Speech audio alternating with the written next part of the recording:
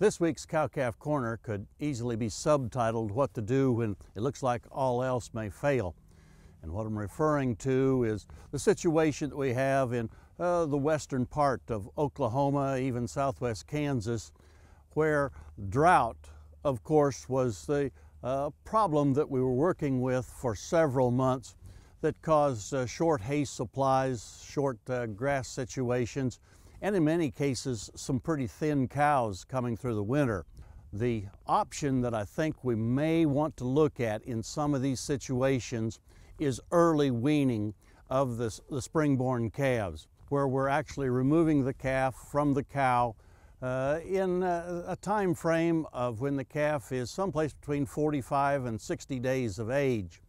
There's been a lot of research done on early weaning here at Oklahoma State University. What they looked at was early weaning calves from 2-year-olds that were really quite thin, and also they followed up the following year and early weaned calves from mature cows that were in some better body condition. Those 2-year-olds that are really pretty thin, coming out of winter, trying to nurse a calf. The research here at Oklahoma State found that removing that calf, weaning it between, like we say, 40 and 60 days of age, really had a positive impact on the reproductive performance of those 2-year-olds as they went through the following breeding season. With 2-year-olds that were in the body condition score of 3 to 4, that's very, very thin. Half the calves were early weaned. The other half, those cows were allowed to raise them to a normal weaning age of about 7 months.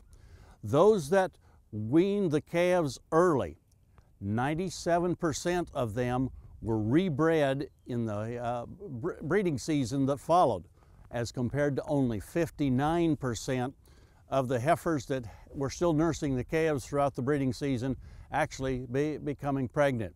So you see a huge difference. In the case of the mature cows, and quite frankly they were in a little better body condition, a body condition of a 4 or 5, the impact wasn't quite as great.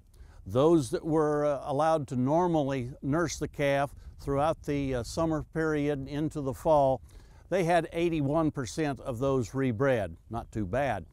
In the case of the cows that had the calves early weaned, these mature cows, all of them rebred, 100% of them in that particular study.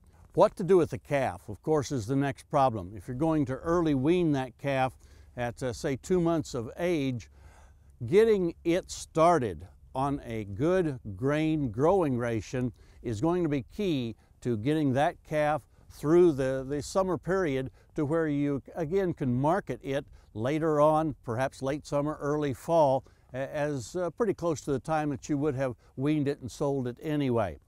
There are some rations that have been developed here at Oklahoma State University that can work with these very, very young calves. It takes a good ration, of course, to grow those calves when they're that young. You'll find them if you'll go to a fact sheet. It's called Management Considerations for Home-Raised Preconditioned Baby Calves. So this spring, or perhaps another spring when the winter hasn't been the way you would want it, and we end up with especially some thin young cows, early weaning may be an option in those very desperate situations. Hope this is helpful to you, and we look forward to visiting with you again next week on Sunup's Cow-Calf Corner.